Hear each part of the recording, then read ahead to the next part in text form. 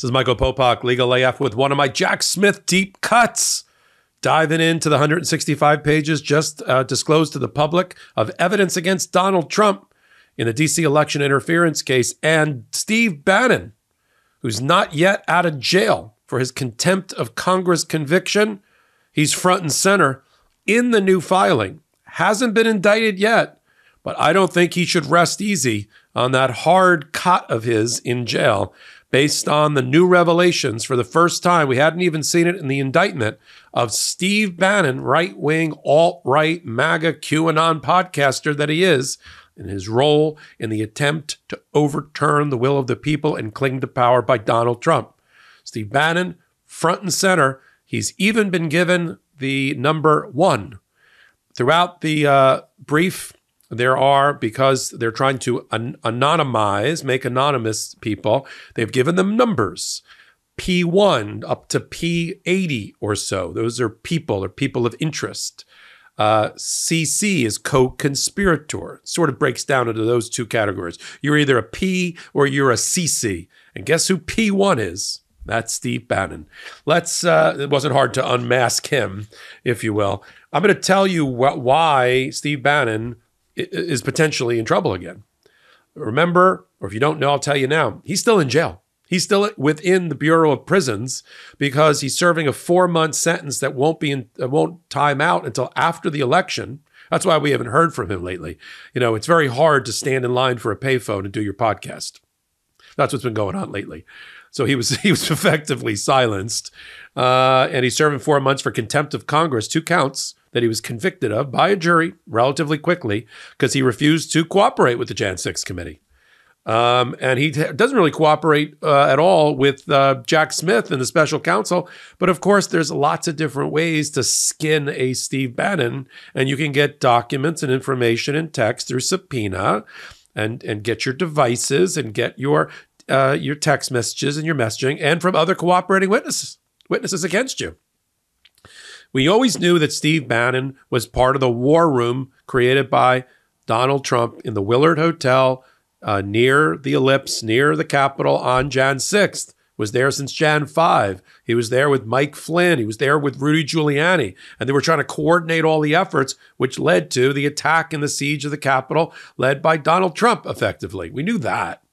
But let me tell you what we've now learned for the first time in this new filing. Lean in, get a big cup of coffee. I'm going to be a while. Let's start with page 7. I'm going to go through all the key places where Bannon has been mentioned for the first time and his true involvement and leadership in the coup described in detail by the government for the first time. Page 7.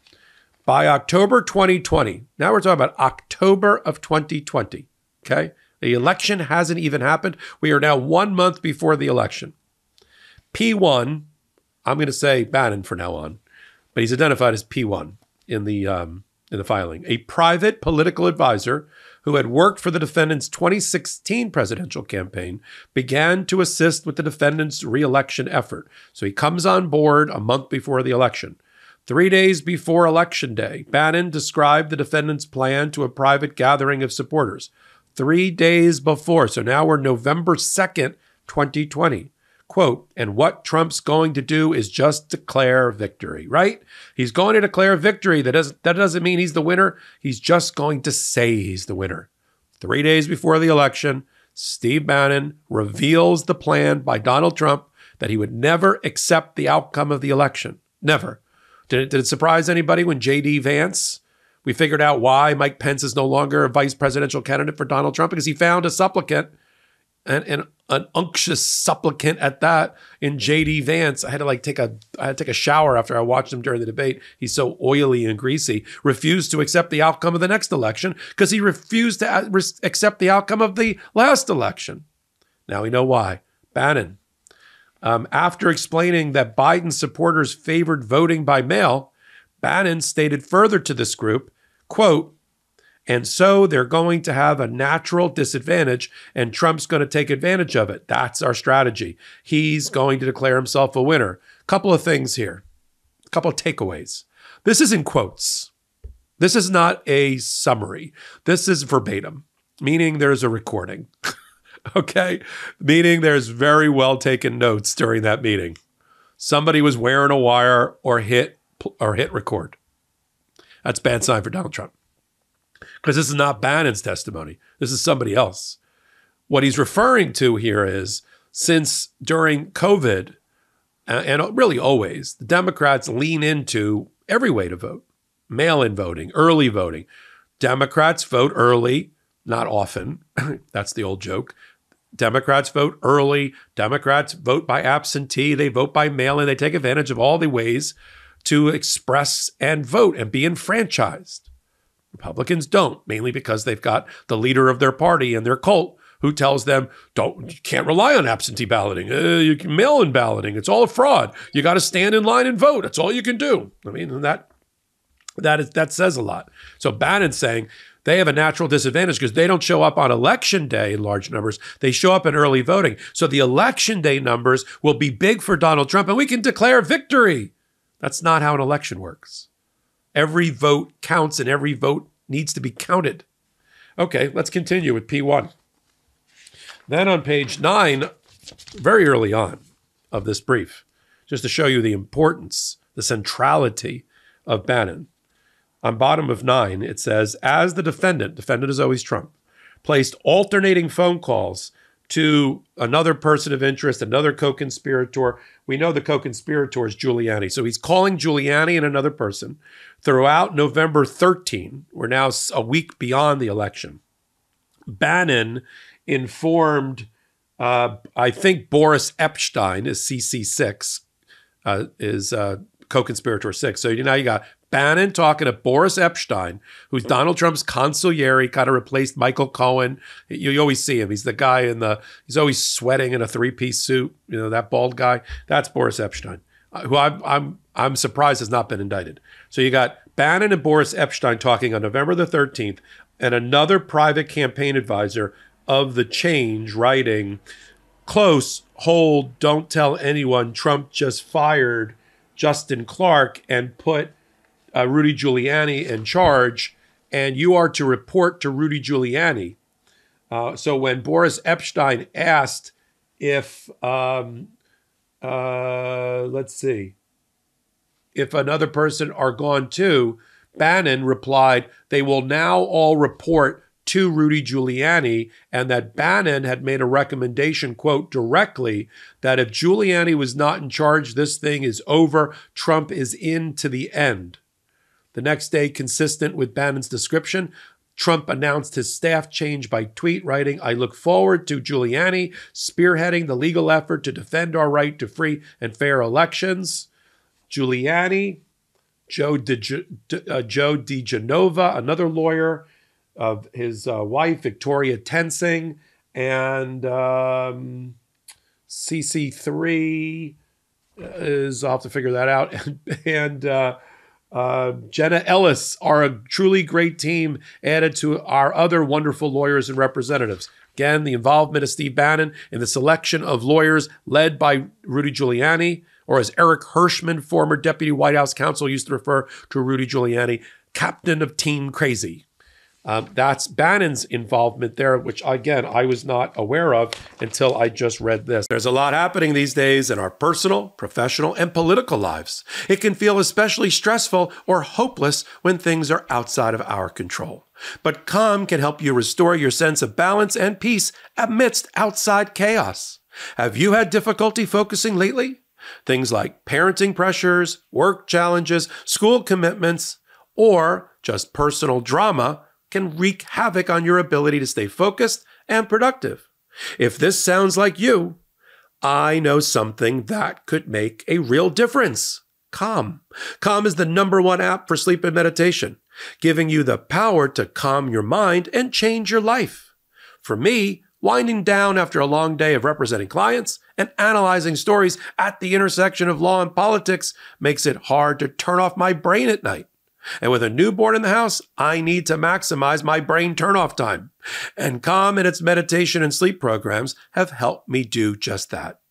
Calm knows that everyone faces unique challenges in their daily lives, and mental health isn't about a one-size-fits-all solution. That's why Calm offers a wide range of content to help you navigate life's ups and downs with programs like meditations to help you work through anxiety and stress, boost your focus, build healthier habits, and take better care of your physical well-being. Sleep stories, sleep meditations, and calming music that will help you drift off to restful sleep quickly and naturally. Grounding exercises if you're feeling overwhelmed.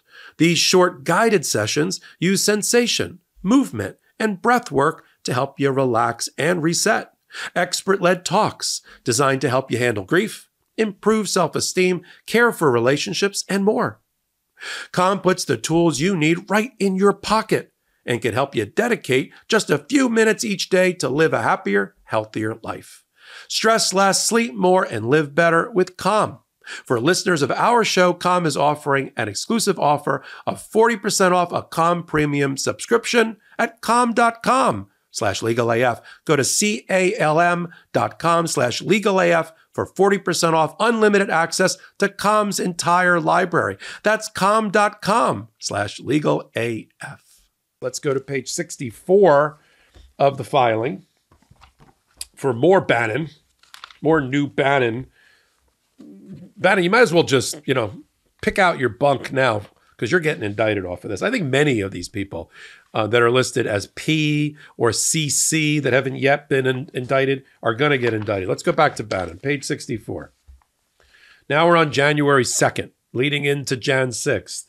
On January 2nd, let me get my people right. Giuliani, Powell, and Boris Epshteyn appeared on Bannon's podcast.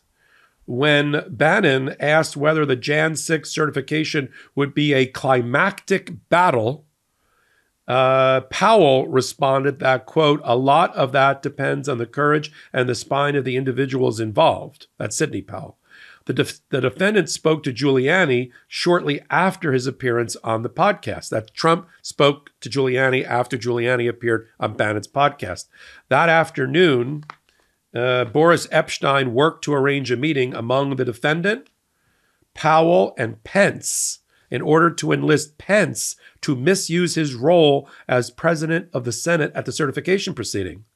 When Boris Epshteyn texted Bannon about the meeting, Bannon, who had just finished a call with the defendant, Trump, reiterated that Trump wanted Pence briefed by Powell immediately. Remember Donald Trump used to say Sidney Powell was a lunatic? And there's actually reporting in this new brief and evidence that Donald Trump used to laugh at Sidney Powell because her ideas were so crackpot, so unhinged. He used to cover the phone, apparently, like, oh my God, she's such a nut. But he wanted this nut, unhinged person to brief the vice president of the United States. And how do we know? Because he told Mike Pence. All right?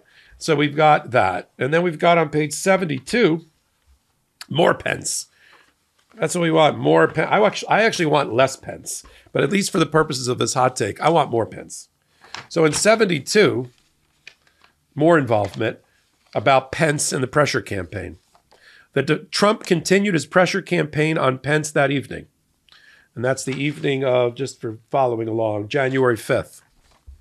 After a New York Times article that night detailed the afternoon's private conversations in which Pence had rejected Trump's demand to act unlawfully, Trump directed Mike Roman to issue a statement rebutting it and approved the statement at 9:28 p.m. Mike Roman, an unindicted co-conspirator, person of interest.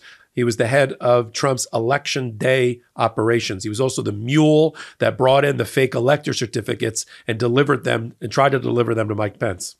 Minutes later, the defendant Trump called Pence and told him, "You got to be tough tomorrow," Jan 6th.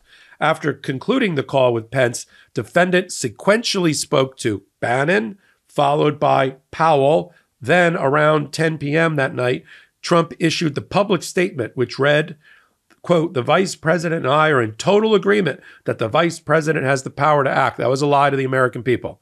Pence has been consistent and will testify against Donald Trump at trial because he's already given his testimony to Jack Smith, so we know that he's going to do this. That he told Donald Trump the opposite, that he was not in agreement, that he was going to uphold his constitutional duty, that he saw no way around it. In fact, by this point, Mike Pence had already been in consultation with former Judge Michael Luttig, J. Michael Luttig, who's going to be interviewed by me on the MeidasTouch podcast sometime over the weekend. He's been with me before. J. Michael Luttig, who's on the Mount Rushmore of Federalist and conservative constitutional scholars and judges, told Mike Pence point blank, you cannot do anything but in a ministerial, administrative way, certify the election with the certificates that are before you. You can't do anything else. So now we've got his involvement there. And then finally on page 160 of a 165-page brief, we've got the following more information about Steve Bannon that we didn't know before today. Here we go. The immunity that the Supreme Court recognized, this is from the brief, thus does not imply that acts by other government officials can qualify as presidential acts. In other words, other people don't get presidential immunity. More to the point, and then he continues with, the government does not intend to introduce evidence that implies that someone or his deputies refuted the defendant's fraud claims directly to him. Instead, the government intends to introduce his statement and Giuliani's campaign response to it, as well as Bannon's recognition and repetition of the statement. So again, you see that Bannon is at the heart in a way that we never saw before. And he should not rest easy. He's got another month or so in jail, because based on what I'm seeing here, that could be the first shoe to drop against Bannon. We were always amazed 2 years ago, even my dog is upset. We were always amazed 2 years ago when there was a list of unindicted co-conspirators. They're listed again here in the new brief and in the new superseding indictment. Rudy Giuliani, Sidney Powell, originally Jeff Clark, acting attorney general under Donald Trump. He's been removed only because the Supreme Court by name said that Jeff Clark's interactions with Donald Trump were immune. But also Ken Chesebro and Boris Epshteyn. We always said, how did they avoid indictment? How did Mark Meadows avoid indictment? He's been indicted in Georgia and in Arizona already. And what about the rest? What about Mike Roman, the election day coordinator? What about Boris Epshteyn? I'm gonna do another hot take about Boris Epshteyn trying to promote a riot out in front of the Detroit counting, which was a scene out of Succession, the most recent season, except it happened before. Talk about life imitating art. How did they avoid indictment? I'm not sure they have. Statute of limitations has not run at all. I think especially if anything, there's any further delays in the Trump trial, you're going to see people like Bannon get indicted. For exclusive content, come over to Legal AF MTN and free subscribe. Help us build that pro-democracy channel in collaboration with the MeidasTouch Network. Get us to 200,000 free subscribers before Halloween. I mean, we're already more than halfway there. We're up to 140,000 subscribers already with your help. Find out what 40 million people a month already know, that Legal AF is the home of law and politics commentary and analysis like no other. It's going to be me, lots of other contributors and commentators, including from the Meidas universe, coming over. You know, superheroes without capes, Karen Friedman McNiffalo, Dina Dahl, Anthony Davis, Kathleen Rice, Mistrial, all sorts of things. And new commentators and a surprise set of commentators I'm not ready to announce yet, but we're getting close. And a new show exclusively on the Legal AF MTN for MeidasTouch Network called Unprecedented, of course, talking about the United States Supreme Court on a weekly basis as soon as the new term opens. We got our first episode going up today. So until my next hot take, my next Legal AF podcast, Wednesdays and Saturdays, 8 p.m. Eastern Time on the MeidasTouch YouTube channel. This is Michael Popok, and I'm reporting. In collaboration with the MeidasTouch Network, we just launched the Legal AF YouTube channel. Help us build this pro-democracy channel where I'll be curating the top stories, the intersection of law and politics. Go to YouTube now and free subscribe at Legal AF MTN. That's at Legal AF MTN.